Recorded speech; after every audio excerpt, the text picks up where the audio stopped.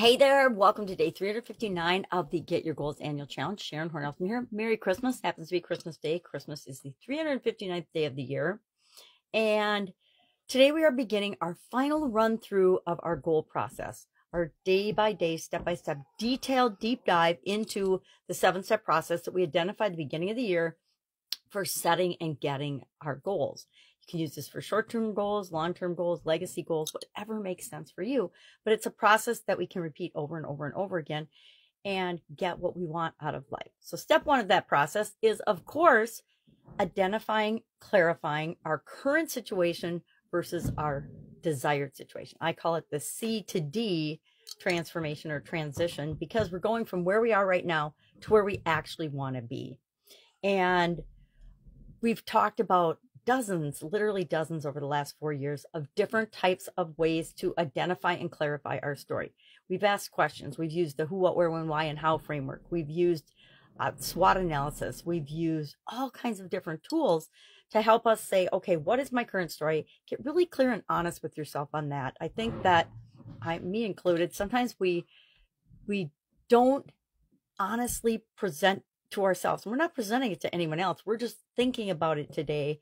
But we have to be really open and honest about what things are going on in our life and our situation with respect to this goal that we're setting for ourselves that we don't really even want to look at, or we're having a hard time even seeing because we don't feel like we're where we should be yet, if that makes sense. I know I do that in certain areas and aspects of my life. You know, with my health for a long, long time, I just ran through my life and I didn't want to see that I wasn't taking care of myself at all. Now, I'm sure at my subconscious level, in the background of my mind, I knew I should be eating better. I should be exercising. I should be getting more sleep. I should be drinking more water. I should have been doing all kinds of things, reducing my stress, finding different ways to think and look at things, etc. But, you know, what we actually do in the moment and what we know we should do are not always the same thing. So today we're going to get really clear. Hopefully you picked an area that you wanted to work on yesterday. I picked, it hits almost all of the 9 life framework areas for me personally. And it's working on, I say blind nonprofit, but it might be blind and chronic pain nonprofit, because I've wanted to work with people with chronic pain for a really long time. I just, felt like, hey, I'm not a doctor. I'm not a scientist, and I'm just an engineer. So what do I have to offer people that have chronic pain, except for I am one of them. And so I've had to figure out and learn how to thrive and survive in spite of what's going on within me, right? That ties into our idiom today. I'm talking about a metamorphosis and a Christmas miracle, something that actually happened yesterday, which was hilarious.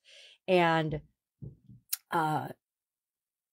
what we go through and what's happening with each and every one of us, which we should all remember, what we see on the outside and what we see in the instant of people's behavior and actions, it isn't the whole person. It's never even a part of the person, right? It's just one little tiny part that pops out in the moment. That we shouldn't make assumptions as to what's going on in other people's lives, because we usually have no idea. We have no idea the stress and the strain and the responsibilities and the things that they have, yet we're still always responsible for our reactions and our behavior, right? Okay, I'm digressing. So what are we doing today? Our action item, as well as enjoying an awesome day, hopefully with friends and family, is to, number one, clarify and identify your current situation, your current story with respect to the goal that we're going through, or that you're going through. Each of us are going through a different goal.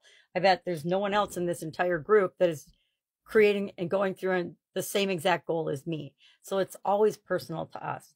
And then we have to think about, okay, here's where I am right now. Here's where I want to be. And why do we do that? Because it creates a gap and some natural dissonance between where we are and we want to be. So our subconscious immediately starts working on moving us from where we are to the position of where we want to be. And the more we can hold and focus on and think about and visualize that desired state, the more energy that goes into our subconscious, coming up with solutions, helping us see opportunities, helping us to solve and create that identity and that area of our life exactly as we want it to be. It's one of the powers of visualization and writing things down and journaling and all the other things we've talked about this year. All right, any questions about this? It is Christmas, but you can still hit me up I will probably answer. I'm not going to say I'd answer for sure, but I probably will. All right. Have an awesome day and a Merry Christmas. And I will, of course, be with you tomorrow. Bye. For step 2.